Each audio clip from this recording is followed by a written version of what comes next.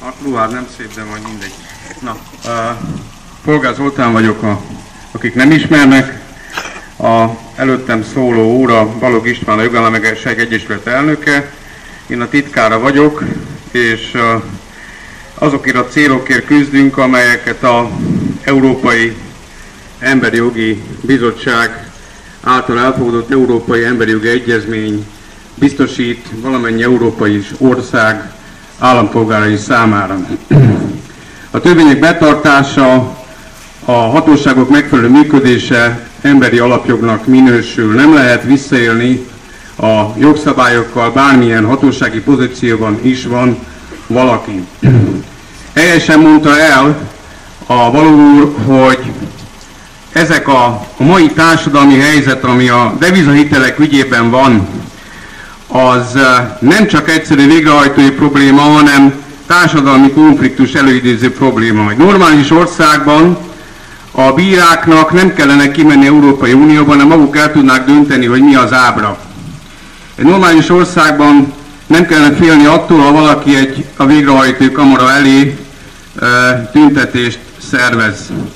Akkor kell csak félni, hogyha ott valami hátul nincsen rendben.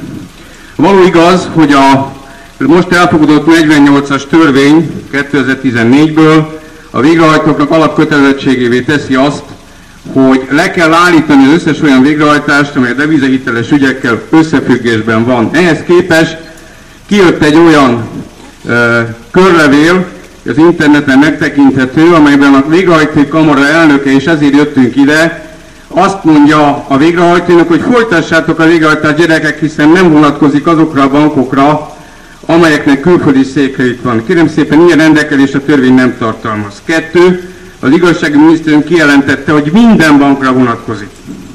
Tehát gyakorlatilag a végrehajtói kamara jogellenesen, saját célt betöltve, nem tud milyen érdekkörből indulva, a magyar állampolgárok, az adófizető állampolgárokkal szemben megy. Ez megengedhetetlen, hogy emberek bizonytalanságban éljenek.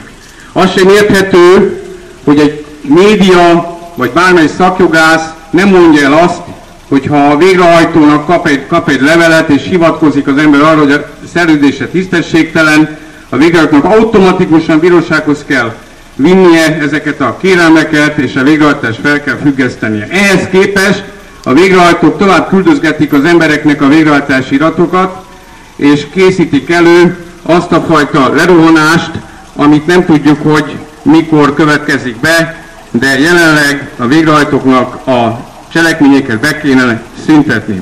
Ennek a fő kérdésnek az az alapja, hogy a szerződések mögött volt-e deviza, vagy nem volt deviza.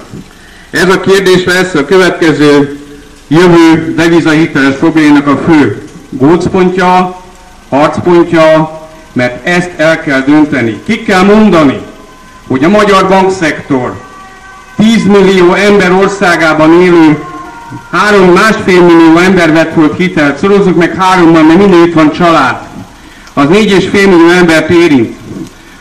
Gyakorlatilag az ország lakosságának a fele érintett ebben a devizahiteles problémában. Nem volt mögötte deviza, ezt kimondta a legfelsőbb bíróságon Vezekényi Ursula, kimondta több banki szakember. Ha nem volt mögötte deviza, vissza kell térni az alapösszeghez, amit az emberek felvettek az alapkamattal. Amit a bankok elkövettek, az a büntetőtörvénykönyv régi büntetőtörvénykönyv 318. szakasz egybekezdésébe ütközik, tévedésbe ejtés, tévedésbe tartás és kártokozás. Tévedésbe ejtették az embereket azzal, hogy volt mögötte deviza, és tévedésbe tartották avval, hogy nem fog fölmenni az árfolyamra is. Tájékoztatok mindenkit arról, hogy 2004-ben a Budapesti Értéktőzsde akkori tőzsde jellemzői által készült egy kimutatás 2014-ben 10 évvel ezelőtt. És ez a kimutatás hónapra pontosan megmondja a svájci frank áremelkedését. Hónapról úgy jön be, 2014 óta a svájci frank áremelkedés, ez a 2004-es irat leírja. Hozzá lehet tenni ezt, elő lehet venni ezt az iratot, meg kell nézni mögé a svájci frank áremelkedéseit, és pontosan bejön. Ha ezt 2004-ben pénzügyi szakemberek ismerték és tudták, akkor csalást követtek el. Az összes olyan devizahitel esetében, ahol svájci frank alapú hitelfelvétel történt. A bankok igenis felelnek.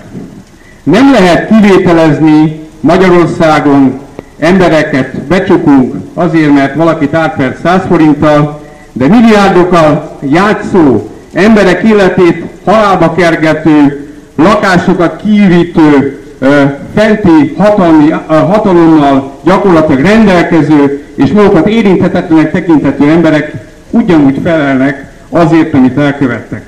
Bízom benne és hiszem azt, hogy el fog jönni az az idő, amikor önök tisztelt rendvédelmi dolgozók, akik önök csak a munkájukat végzik, nem ellenünk védik az adott intézményt, hanem azokat az embereket fogják a megszökéstől védeni, a bankvárokat és azokat, akik ezt elkövették, akik a magyar népet tönkretették. Tudni kell azt, hogy ez a devizatételes probléma ma Magyarország legsúlyosabb társadalmi problémája. Azok az emberek, akik devizatételre törlesztenek, fogyasztásra fordíthatnák azt az összeget, amit a bankok már 10-szeresen elvittek. Vállalkozások jöhetnének létre, fejlődne a magyar gazdaság, visszatérne 1 millió ember. Az emberek kivándorlása Magyarországról nem állt meg. Miért van erről mély hallgatás?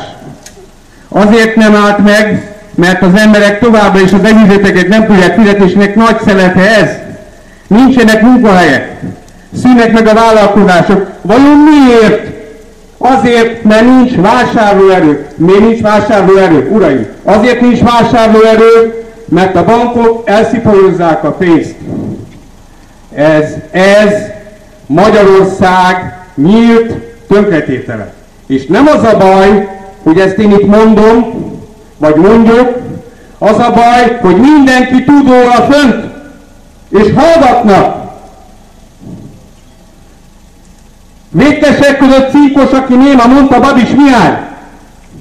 Az összes parlamenti képviselő 2001 óta vétkes abban, hogy a Magyarországon ilyen helyzet van.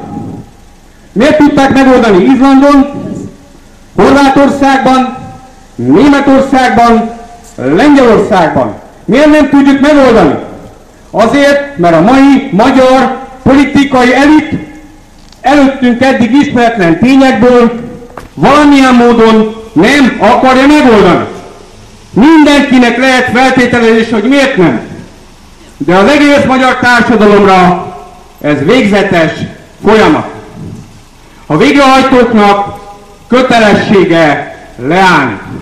Krejniker úrnak kötelessége lenne áttenni ezt a petíciót, ha bár nem kötelezhető rá. De igenis, van igazság, amely ha eltagadjuk, hanem van. Ki kell mondani.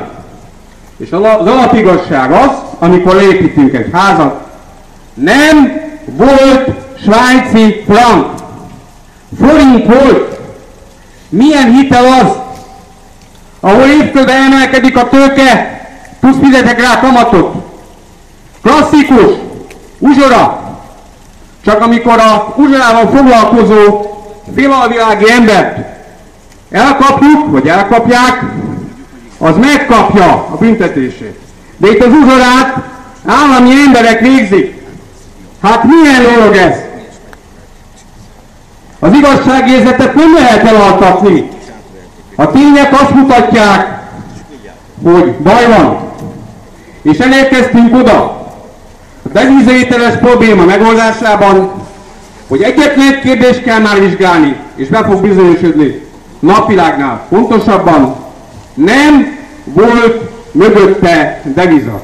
És amikor ez a tény bebizonyosodik, a dolog felkúszik azokhoz a döntéshozókhoz, akik ezt megengedték. Csak annyi a magyar politikai elitről, hogy amikor ezt a konstrukciót, mivel bevezették volna, egy pár banki szakember kiment, mert Angliában ismert volt a konstrukció, és azt mondták nekik, uraim, a rövid távú befektetés hosszú távon tönkreteszi a gazdaságot. Ma Magyarországon tudták, akik elkezdték, és tönkretették Magyarországot. Nincs tovább. Az embereknek nincs mit tenniük. Én emberekkel találkozom, akik sírnak, éheznek, remegnek. Nem azért, mert alaptermészetük, nem ért mindenki ehhez a jogi problémához. Az emberek alapvetően törvénytisztelőek. Kap egy levelet, be akarja tartani. Kap egy levelet a banktól, ki akarja fizetni. És oda jön, hogy hát nem tudom kifizetni, mit csináljak. Akkor azt kell mondanom, ne fizess. Mert ezt már túlfizetted. Hogy néz ki az, amikor van valakinek egy autóhitele? Kapott 1 millió kölcsön, 2 milliót visszafizetett, és még követelnek 3 milliót? És mindenki szemletben és nélkül nézi? Hát nem. Hát nem. A végrehajtók álljanak le, az igazságszolgáltatás működjön, és a politikusok hozzák meg azokat a törvényeket, amelyek ezt a társadalmi problémát egyszer és véglegesen megoldja. Vegyék elő Izlandot, Horvátországot és azokat az országokat, ahol ezt meg tudták oldani. Meg kell oldani. Mert ha nem oldódik meg, tovább fog vándorolni ki az a munkaképes lakosság, amely itt adózott. Aki kiment, az itt nem fog adózni. Növekszik az elszegényedés, a nyomor. Meddig még? Nincs termelés, nincs export, hitelből élünk. 110 milliárd forintot júliusban zárolni, mi az elmúlt 20 évben nem volt, vagy elmúlt 50 évben. A zárolások mindig decemberben és novemberben következtek be. Ez a kormány 110 milliárdot zárolt júliusban. Kiürült ugyan a kassa. Elvették a nyugdíjat. Nem akarnak nyugdíjat fizetni. Hogyan? Nincs tovább. Nincs tovább hova átrálni. És ez a helyzet a devizahitelnél lesz a döntő. Ez a gyújtópontja, a fordulópontja, a megoldása a mai magyar gazdasági életnek. Vidéken családok százai, ezrei élnek úgy, hogy Ausztriába, Németországba jár dolgozni az egyik ember. És semmi hatósági nyilvántartás nincs róla. Tragédia, hogy az ember nem tud a saját országában élni. És tragédia az, hogy jogvégzett emberek, végrehajtók, akik a banki követelésekre 30%-ot húznak le pofátlanul, a törvény ellenére, amely mindenkire kötelező, tovább kívánják folytatni a tevékenységüket.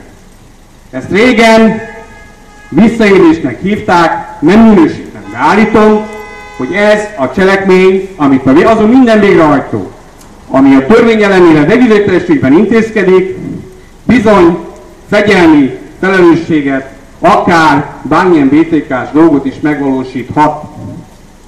Nincs tovább. Nem azért vagyunk itt, mert itt akarunk lenni, mi ide lettünk kényszerítve. Elég volt, most és mindenkor. Nincs tovább. Nincs tovább. Hogy mi lesz szeptemberben, nem tudjuk. De a bankok nagyon hallgatnak. De mi itt leszünk, és harcolunk. Mert nem csak magunkért harcolunk, hanem önökért is, uraim, akik itt állnak sorba velünk, önöknek is vannak családjaik. Önök is érintettek ezzel. Ez önökért is szól. Az önök jövőjéért, jobb létért, és minden magyar állampolgár jobb létért. Mert be kell tartani a törvényeket, és emberi, méltó körülményeket kell teremteni Magyarországon.